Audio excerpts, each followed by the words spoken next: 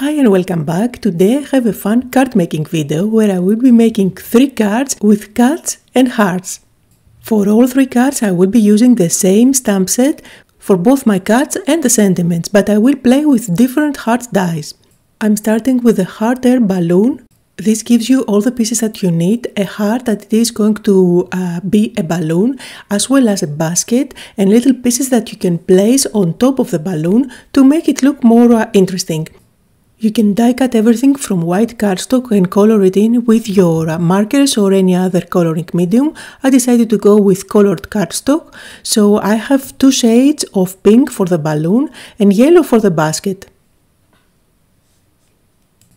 It's really easy to put this together. I'm going to stick the yellow piece and hopefully you can see that it has some detail that the die adds on top of that basket.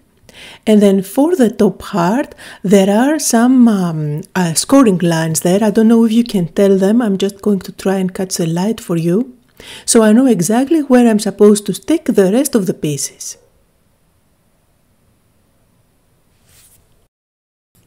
For my background, I did use one of the dies from these clouds. This is a favorite die and I keep using it again and again, and I know I will be using it in the future a lot.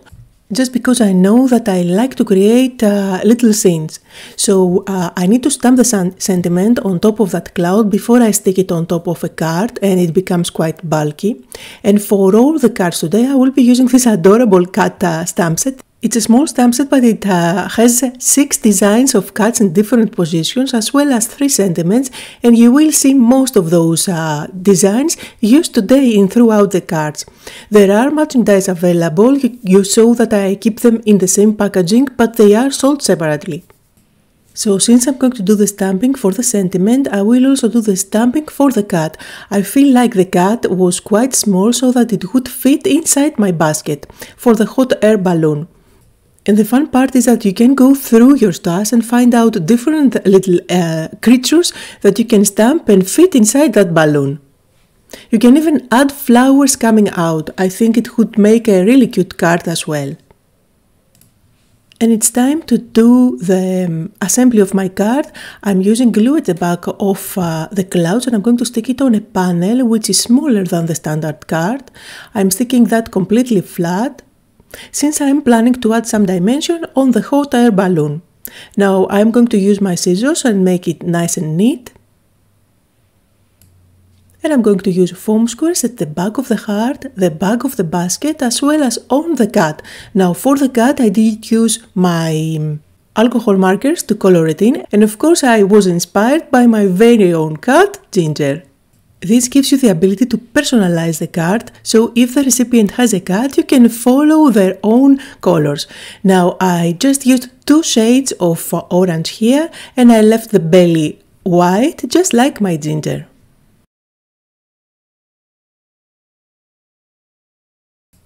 Then I used the matching die to cut it out.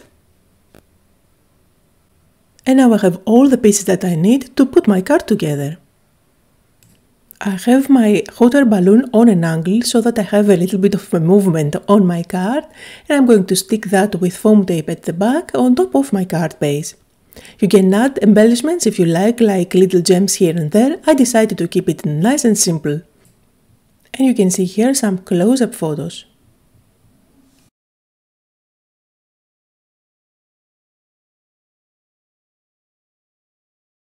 To change things up a bit for the next card, I'm going to use this heart that has those lines and I'm placing it on a square pink panel. If you want, you can use a simple heart die for that.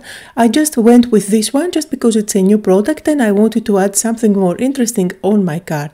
Other than that, I'm going for a shaker card. So I am going to go at the back with my double-sided tape and make sure that I apply a lot all over. I'm going to peel it off and then stick on top my acetate piece.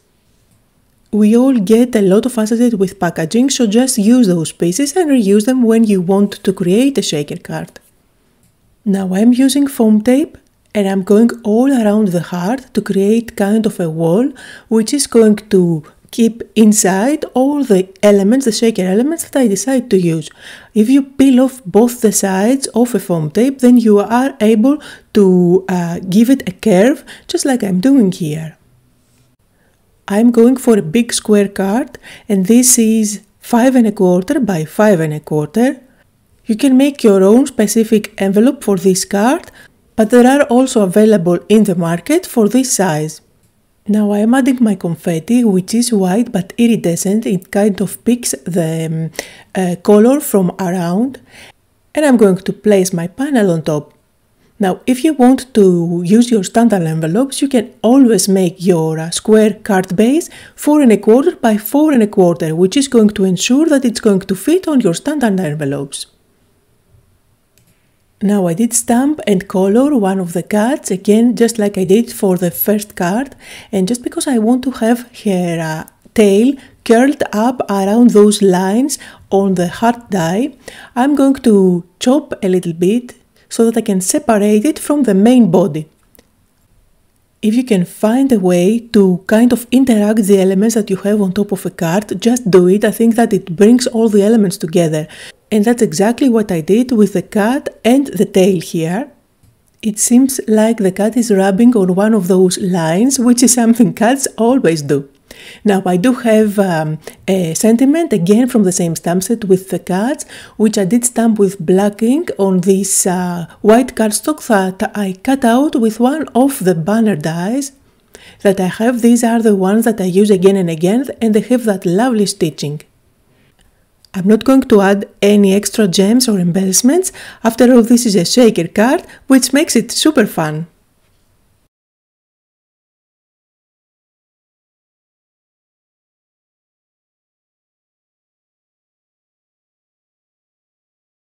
For my next card, I used the heart race die, and I cut it out using different colors of pattern paper, getting kind of an ombre look all the way from red to light pink. Now with my pen on a scrap piece of paper, I'm just drawing on the inside of the heart die so that I can cut it out roughly inside the lines, and this will ensure that this piece is going to be smaller than the actual card. This is not going to show at all. I just want to use that as a base so that I can put the heart together on top of something, and this way I will be able to pop it on top of my card. Hope that makes sense. I'm using glue as I go, apply a little bit of glue, stick on top the first piece, and then I will go all the way to the top. You see that the pieces that I stick on top are bigger than the base heart, which is exactly what I was going for. This way I won't have any white cardstock peeking through from the sides. I did add foam squares at the back of this heart, and I'm going to stick it on top of my panel. At this stage you can stamp your sentiment if you like. I decided to stamp it on a banner instead, and I did do some white embossing here. Again, the sentiment comes from the same stamp set as the cards. You see that I did use 2 cards again from the same stamp set. I did color them the exact same way as I did for the first card. And I just chose 2 different positions, having one card looking up and the other card looking down, because I had this idea of sticking one of them on top of the banner and the other one on top of the heart. And if you noticed, I did drop my cat on top of my card base while it had glue at the back. The good thing about using Nuvo Deluxe glue is that it's not shiny, it's going to dry completely clear, and it's not going to show at the end. You can always use glue eraser or even stick little gems here and there, which are excellent for covering up boo-boos.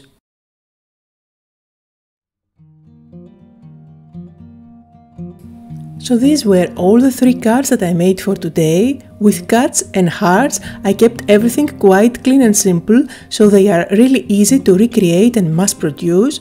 And I'm going to send these 3 cards to one of you. So leave me a comment down below and I will pick 3 winners. I'm going to send you one of these cards with my message on a post-it note so you can peel it off and reuse the card. I will reply to the 3 winners on Friday with all the info that I need.